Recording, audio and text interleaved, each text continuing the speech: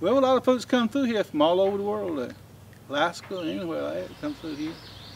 We've had wedding parties come through here and had them back right in the curve in the woods there, waiting to get on. Motorcycle gangs come through here once in a while.